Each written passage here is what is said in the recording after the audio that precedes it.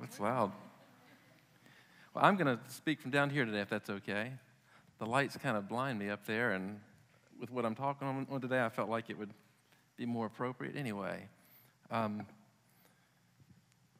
We've been kind of doing a series here at the church, God Gives. And I know Pastor talked on God Gives Peace, and Josh talked on God Gives Liberty, and Thomas talked on God Gives Wisdom. And for some reason, they asked me to teach on God Gives Grace. I can't imagine why. I know that's the only message I ever preach is the grace of God. I heard Andrew Womack say one time, he said, I preach the same message. He wasn't talking about me, he was talking about himself. He said, I preach the same message over and over. I just use different words. And I think I kind of feel like him in that regard. And this morning, please don't tune me out because all of a sudden, Tad's talking about grace again. I really want you to listen. The reason I say that is I know this works. I know it works. It's kind of like we have a me and some guys have a little investing club or whatever that we meet once a month, and we'll shoot texts back and forth, and they'll tell you if there's a company that I think is just a great company, I'm like hammering out the text, several times a week. I'm just pounding the table, this is a great company. I even called Jim Cramer's Mad Money this week and got on. Anyway, not that anybody cares, but the fact is, when I get something that is in my heart and I believe it, even if it's something as small and really as insignificant as that, I pound the table. And I'm pounding the table this morning. The grace of God works. The message of the gospel works. There may be other things that work. I've not found anything that works as good. Good principles, can go so far, but good principles work for anybody. Biblical principles are wonderful, and they're good. And I hope my neighbor, if I have unsaved neighbors, I hope they live by biblical principles because I don't have to worry about them coming up and stealing something when I'm not home. I hope they live by good principles. But they don't work like the grace of God. They're the ABCs. They're the beginners. Renee was talking about a little baby crawling. That's good principles are that. The grace of God within itself has the power to do whatever we need in our lives and to provide for us wherever we find ourselves. That's one of the reasons I want to step down here, not just because of the lights, although they do kind of blind me sometimes, is because the grace of God meets us wherever we're at. I don't care if you are living homeless on the streets and you're a crack addict and you're a thief and you just fill in the blanks. I'm telling you, if you hear the gospel and you believe it, it works every single time. And oftentimes we limit the gospel or the grace of God to somebody just getting born again and into the kingdom. Listen, you're just getting started there. The grace of God that'll meet a guy or a woman on the streets in those situations and transform their lives in a moment, that same grace of God is at work in somebody that seemingly has been a Christian for 30 years and things are going well and they're enjoying the blessings of God. But guess what? Everybody has need, and everybody has need of the grace of God. It's not something that, I got that, let's move on to something deeper. It is the gospel. And within the gospel is everything that God has provided for us. And it does work. It has inherently in it, it has power. That's where the power of God's release is in the gospel. And this is not something that I heard some TV preacher talk about. This is something that I know for real absolutely works. Because I've been on the side of things not working as a believer. I've been there. I've lived with the guilt and the condemnation and you fill in the blanks. And I was a Christian. I was a Christian and didn't know anything about the grace of God. I thought the grace of God was just getting born again, and then I'm kind of on my own. But when I found out that the grace of God applies to me every day of life, and when I discovered and began to believe the grace of God, Can I tell you, my life was transformed. It was, no, I still got a long way to go. Come live with me for 24 hours and you'll see, boy, you got a lot of transformation that you still need taking place. But I'm not where I was. I may not have arrived yet, but I've left the station. And it's the grace of God that's found in what Christ Jesus has done for us. I can't even tell you how it works. I don't know how someone dying on a cross 2,000 years ago, taking upon my sin, being buried and raised from the dead, and he says, if you'll believe it and you'll put faith in me, you can have new life. I don't know how that works, but it works, and it works better than anything I've found. I've seen it work on crusade platforms in India. I've seen blind eyes open and cripples get up and walk, and people that were bound by demons for 10, 20 years be set free in a moment by hearing the gospel and believing the gospel. But that sounds dramatic and wild, and it is dramatic, and there's nothing like that. But guess what? I've seen it work at 505 Berry Oak Road too. In life, in the daily struggles of life, in making life what life was intended to be. This is real. This is gospel. You know what they say, that's the gospel truth? This is really the gospel truth. You know, all truth is not gospel truth. Gospel truth is the death, the burial, and resurrection of Jesus Christ and all that he accomplished within that. And, you know, we throw away, so listen to me. I say all that as a prelude to please listen this morning, because I tell you, we can never hear the gospel too much.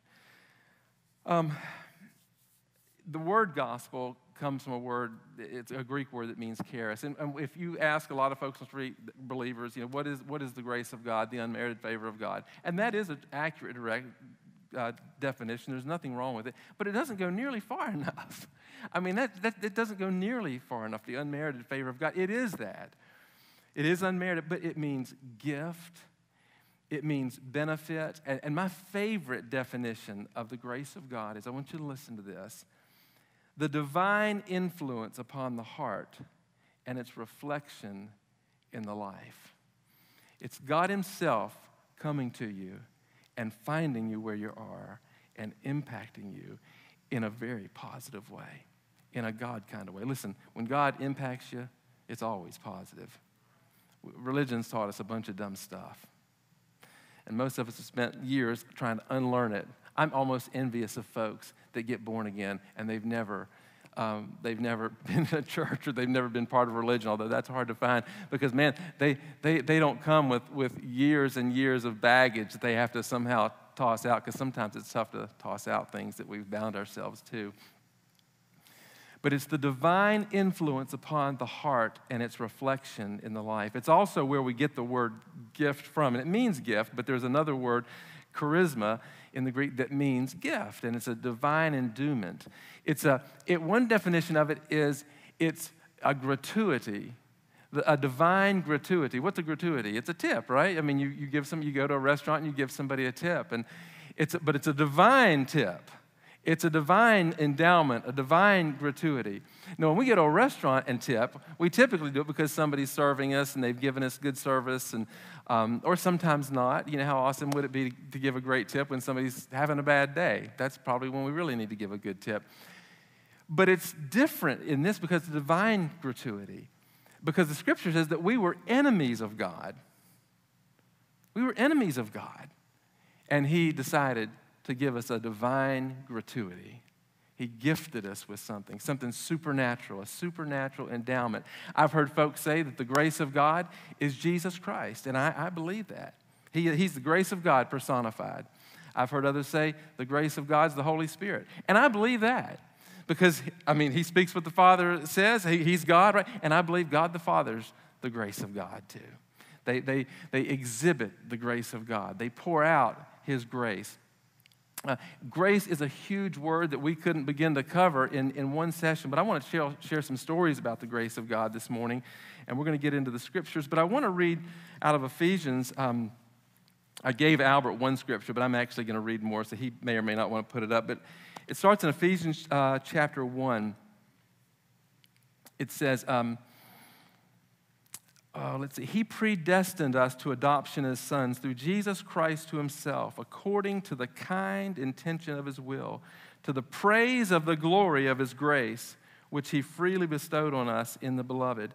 In him we have redemption through his blood, the forgiveness of our trespasses, according to the riches of his grace. In chapter 2, this is the passage I actually gave Albert, verse 8. It says, "For by grace you've been saved through faith, and that not of yourselves. It is the gift of God, not as a result of works, that no one should boast." Well, that's a scripture that if you're a Christian, you've been in church very long, you've heard that many, many times. For by grace you're saved. But it's still true. It's the grace of God that saves us. And it's the grace of God that doesn't just save us to get us born again. It's the grace of God that saves us on a continual basis. How many of y'all have areas of life you need to be saved in? I'm not talking about being born again. I'm talking about areas of your life that you need the power of God to visit and touch and help. I do. I got lots of areas like that. I need that on a daily basis. The grace of God. The grace of God is not something we move past, that we discover, and as I said earlier, go on to something deeper. It's something that impacts our daily life. And when I see an area of my life that's lacking, I don't think I need to pull myself up by my bootstraps. I do a really crappy job pulling myself up by my bootstraps. Can we say crappy in church? I guess we can. I mean, I do a really bad job of that. I've said before, don't give me a self-help book. Every time I try to help myself, I just make things worse. It's the grace of God.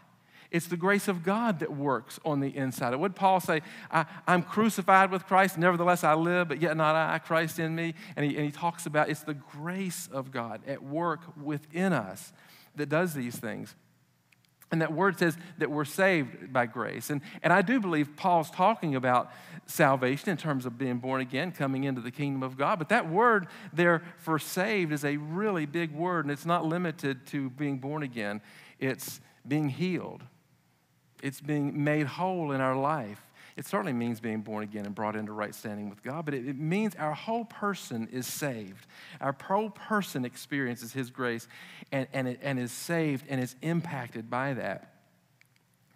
And that's God's desire for all mankind, to be saved, to be whole, not just to make it to heaven, but actually to experience some heaven on earth, to be made whole in this life, to live the way God intended man to live. There's a lot of things in the Scripture, and even in the New Testament, there's a lot of instructions where Paul will talk about, he'll usually start off letters by talking about the wonders of the gospel and the wonders of Jesus and all he's done and all he's accomplished. And usually toward the end of the letter, he'll write a section that I would call, "Don't be stupid." And that section, he'll basically say, avoid this and don't do this and avoid this. And it's not that he's saying, you're going to lose your salvation if you do this, or God's going to be really ticked off if you do this. He's saying this is how this thing works its way out in our life. And not because God is against having fun. It's because God knows the best way. God knows the way things were intended to be. And God wants the best for everybody. God wants life for everybody. God didn't put commands in the Scripture to somehow limit people because he was really a downer and didn't like people to have good times. It was because he knew what life could be like. And he knew if it was going to be lived like man would be fulfilled in it, it would fall under certain parameters of that. But it still comes back to this grace of God that saves us. There's a passage I want to read in Hebrews. Jesus has accomplished everything for us. I mean, Jesus sat down. I mean, he sat down for a reason. It wasn't because he was tired. He sat down because he was finished. Is this thing falling? I feel like it's falling. If I know Thomas was preaching, it went kind of crazy. I want to avoid that. So anyway, he sat down because his work at the cross was finished and he had accomplished everything that needed to be accomplished for mankind to be restored to the way man was intended to be. He did. And oftentimes we approach God as though he's done nothing. We beg God to do all the things that sometimes I wonder if God's saying, I did that. I did that. You can read that in Isaiah 53, or you can read that in another passage. But he's accomplished all these things already on our behalf, and we're not in a position where we have to beg God to do the things that he's already provided for in Christ Jesus. No, our prayer and our talking to God about those things do help us yield and open up the door for those things to be manifested in our life. But believe me, he's already made provision for it. He's not getting off his throne to come down and say, I didn't quite finish the work. It is done. We do need the Holy Spirit. We do need prayer and communion with God, communicating with God about, enjoying these things and receiving these things. But make no mistake about it, it has been done. Hebrews chapter 4 says, in verse 15, it says, "For we do not have a high priest," and he's talking about Jesus, "who cannot sympathize with our weaknesses, but one who has been tempted in all things as we are, yet without sin. Let us draw near with confidence to the throne of grace, that we may receive mercy and find grace to help in the time of need." It says, let us draw near with confidence. I love what the Amplified Bible says. It says, let us draw near with fearlessness to God, to find grace and mercy in the time of need. Listen, the book is written to Hebrew, and there's a story behind Hebrews, but a lot of believers would have read this. We need it. We need it. We need the grace of God daily. We need to feed on it and taste of it and talk about it and celebrate it and rejoice in it, in what God has done in Christ Jesus. And this speaks of in these times of need. And some times of need are seemingly worse than others. I mean, there are times where things are going well in our life, and there are times where they're not going so well. But he says, in time of need, whenever you have need, come and receive the grace of God. And the wonderful thing about grace is, it is totally undeserved. The only thing that can short-circuit grace is trying to work for it. It's trying to get it. Grace is something to be received. So let me tell you something. Sin is not a disqualifier for the grace of God. I don't care. Listen, sin is a qualifier for the grace of God. If you didn't have failures, you wouldn't need it. Sin makes you a candidate for the grace of God. Don't ever think you've sinned your way out of the grace of God, or you're too far beyond the grace of God. Paul even said, listen, where sin abounds, where it's overflowing, grace much more abounds. I don't care if you're the worst of, you look at yourself in the mirror and you think there has never been a human that has failed as miserably as I have. God says, listen, that's nothing in comparison with my grace. Where that sin is, my grace super abounds. It super abounds. Sin can't hold a candle to the grace of God. It super abounds. That is God himself coming to you and saying, it's okay. It's okay because I've paid a price for it in the body of Jesus Christ. He has borne, in a single moment in time, Jesus bore the sins of the world. Every sin that had ever been committed or ever would be committed, every calamity, every sickness, every disease, every mental torment, and those can be the worst. It's one thing when we miss it. What really tortures us is what comes after. It's that mental torment. And Scripture says that part of his suffering was that we might have peace of mind. It says his punishment, the punishment he bore, was that we might have peace of mind. That's not for just people that have it together and actually don't have anything to sweat. It's for us, the screw-ups, the ones that have totally fouled up in areas of our life. God comes and says, look, I've paid for that. It's all right. You can experience my grace, and you can move on from this.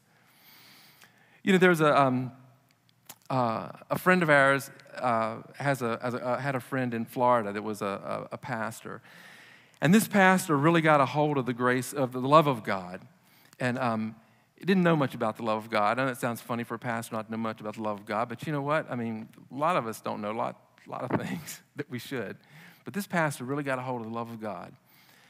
And so he was going to preach this series at his church on the love of God. And he gets up and he begins to preach.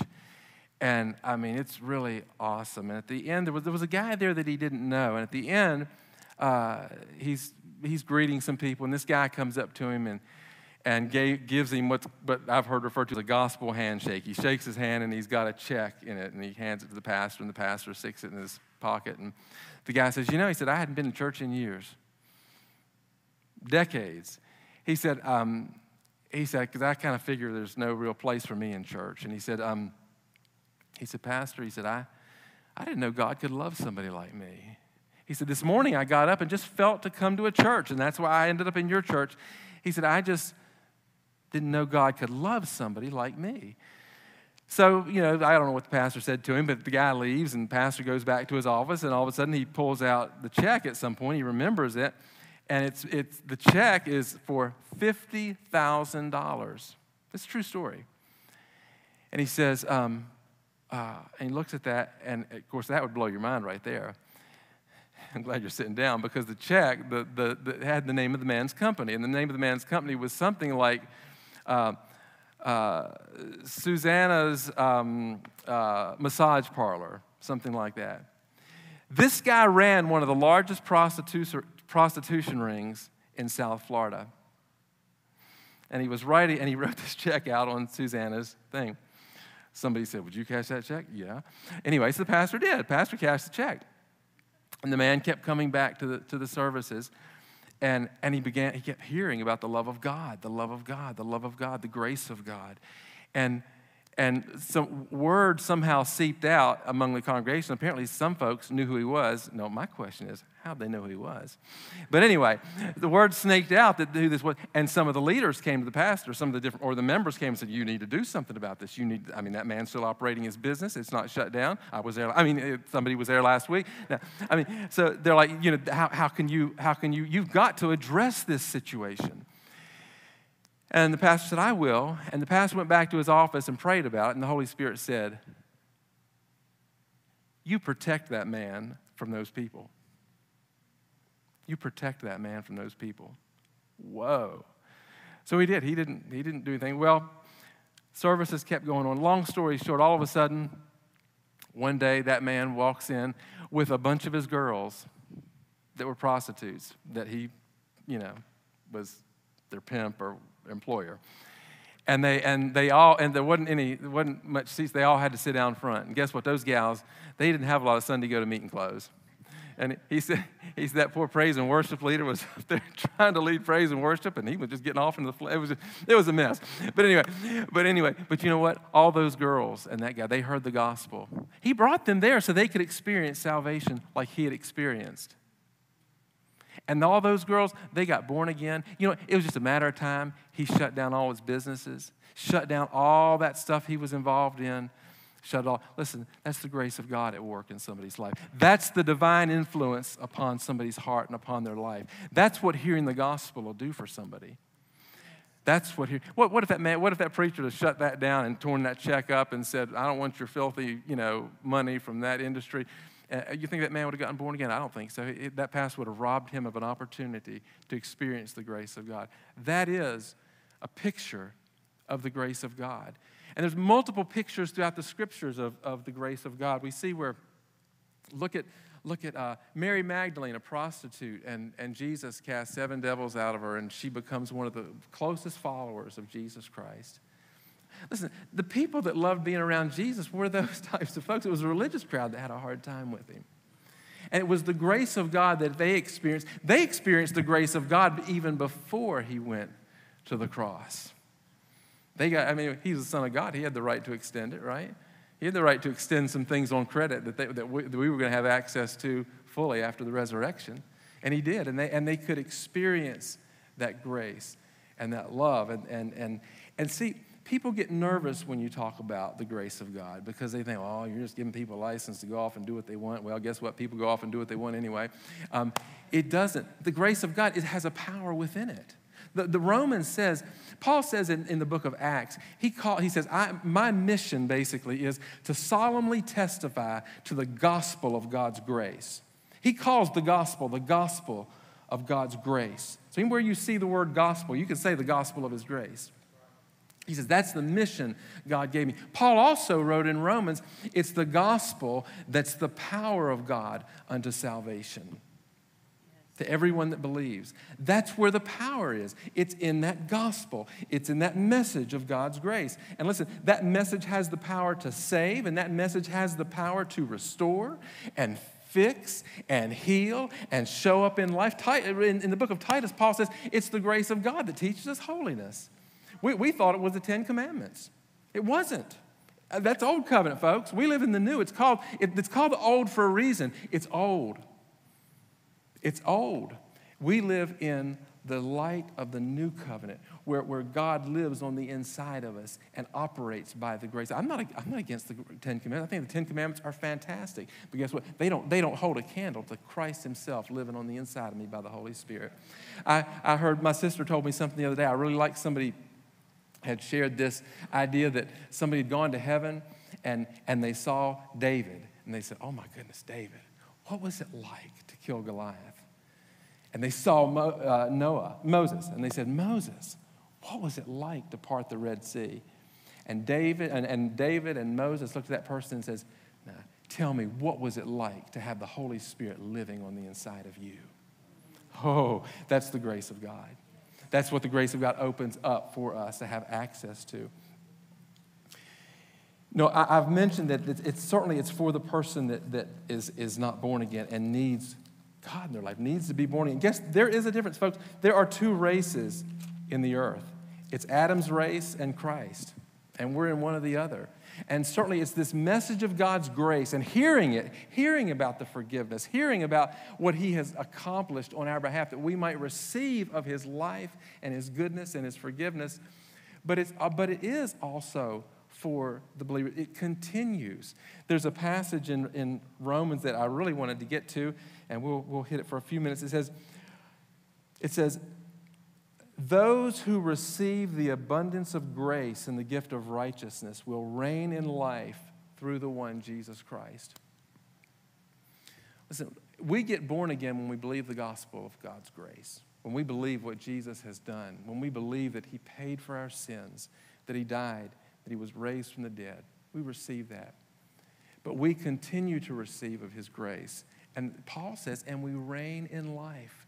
He wrote to the Colossians talking about the gospel, and he was talking about how the gospel is bearing fruit. And he said, just like the gospel's continuing to bear fruit in your lives since you came to understand the grace of God. It's found in Colossians 1. It continues to work in the believer's life. It continues to cause things to happen, for life to spring up where there was death. It causes us to reign. And I want to tell you, it doesn't mean that tragedies don't happen. But even in the midst of tragedy, we can reign. We can reign. God's grace is there.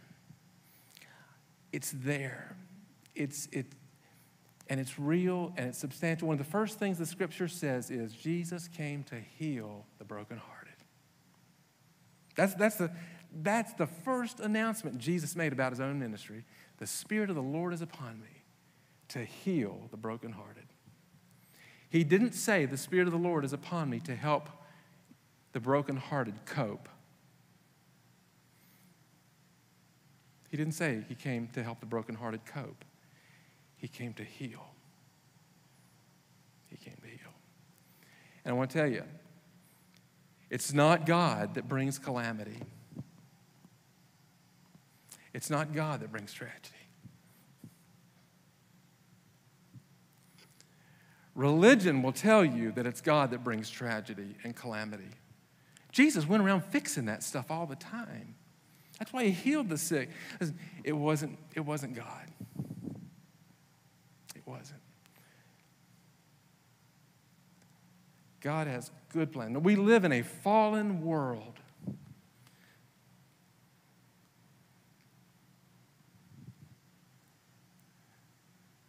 Where things happen.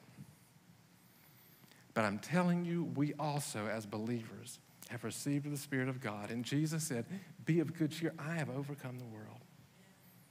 And you can overcome it too. Christ on the inside of you by the Holy Spirit. Even in difficult things, when times are good and when times are bad, it's leaning and relying and leaning into the grace of God. It's leaning into and relying on the person of the Holy Spirit in those times. And we can go through, because listen, life is full of difficult situations. Some are far worse than others. But no matter where you find yourself, we're called to lean into that grace of God. I don't know any other way to describe it. There's other ways, I'm sure, probably much better. But to receive of that. Notice Paul said, it's those who receive the abundance of grace. Not those who work for it, not those who try to earn it. It's those who just receive it. Just accept it. Just accept it as though it's true. It's not, you're not going to get it by doing mental gymnastics or doing some good work for God. It's not a gratuity that's paid based on merit. Well, it is actually, but it's the merits of Jesus Christ. It's not our merits. It's his merits. And it's to be received. And if there are areas in our lives where we see that maybe I'm not experiencing his life like I want to, maybe I'm not experiencing victory or whatever adjective or noun you want to place on it, that's an area where I need to receive of his grace. That's an area I need to receive. And guess what? It's okay to ask God, how do I receive your grace in this? A lot of times we just throw up prayers like, machine gun fire. I'm gonna confess. I'm gonna do this. I'm gonna do all these things. And sometimes we just need to be quiet and say, God, I'm having a hard time receiving from you in this. And I need the wisdom of the Holy Spirit. And James says, let any man, you can ask for wisdom. God doesn't even find fault with you. He'll give it to you. He'll give it to you. He's fine with that. Sometimes we react. Thomas mentioned a couple weeks ago about reacting to situations. Reacting. He said he refused to react years ago when his wife was diagnosed with cancer. He said, I refuse to react to that. I'm not going to react. I'm going to, in essence, follow the leading of the Holy Spirit. Ask God, how do I deal with this situation? How do I receive? I know you have your best intentions. You want me to experience your grace. How can I experience it? And you know what? Holy Spirit is so more than willing to show us how to receive. And I see the miracles that Jesus did, and he never did things twice the same way, it doesn't seem like. I mean, he'd lay hands on one guy that's blind, another he'd make mud, and one person would touch the hem of his garment. It's almost like God says, I just want you to receive, and I'm like, whatever I want you to receive, I've created an endless bounty of ways to receive. And sometimes we just need to ask, how do I receive of this? How do I receive? I've shared this story in our DNA class. I don't know if I've shared it in Sunday morning, but I was hit with gallbladder attacks a year ago. Brutal attacks. I mean, horrible. I mean, like laying in the shower for all night long with hot water, melting my skin off because it was the only thing that would give relief. And I knew that wasn't God. And this is small. Listen, that's small potatoes, a gallbladder attack. Didn't feel small at the time. That's a pretty small thing. But I'd had multiple ones. And I knew, God, I know this isn't your plan for me. Jesus healed stuff like this and a lot bigger stuff. But you know what? Holy Spirit, how do I receive from you? And he said, the Lord spoke this to me. This is my body broken for you. Okay, so I started taking communion, not as some kind of superstition, not as some kind of system, but it was a time, the Holy Spirit knew it was a time that I could set aside and focus and meditate on what God had done for me.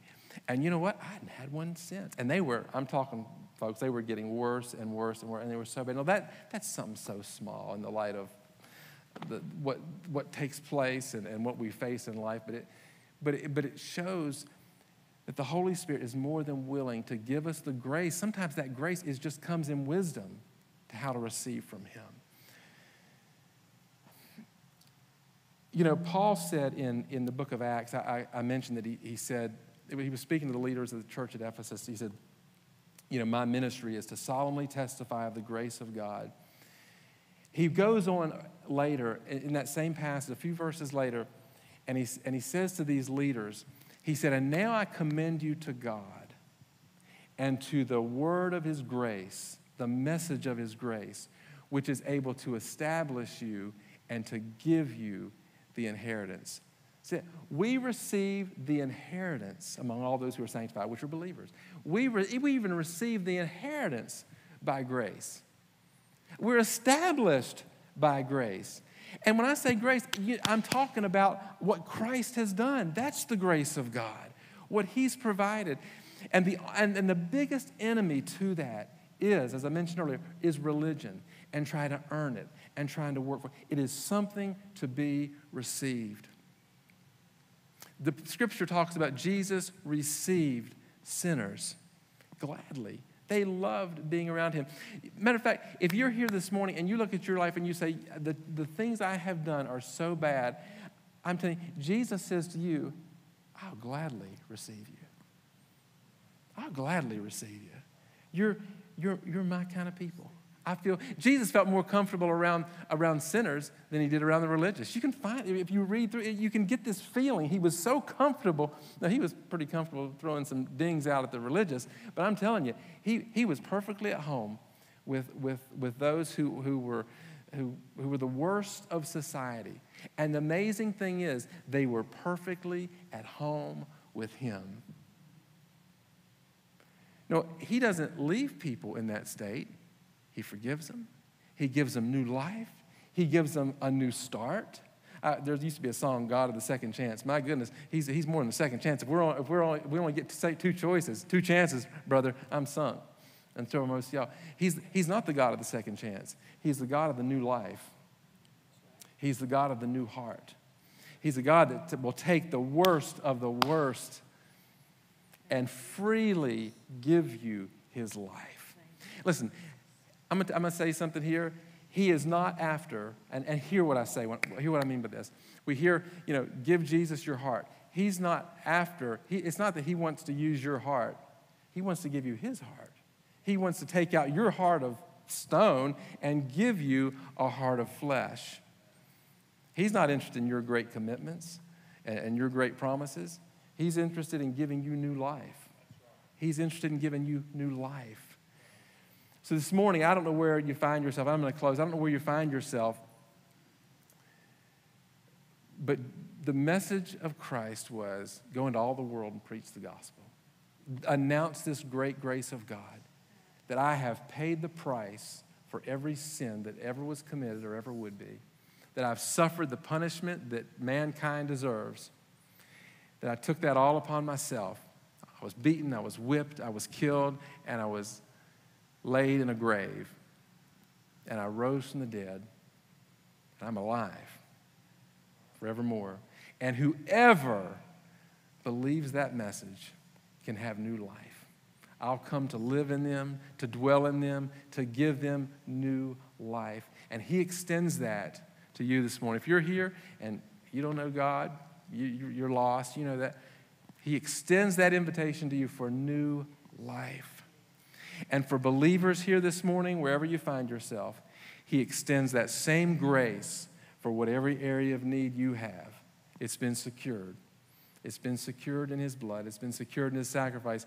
And wherever you find yourself in need of the grace of God, and we're all there, he extends that too and says, whosoever will, you can have it.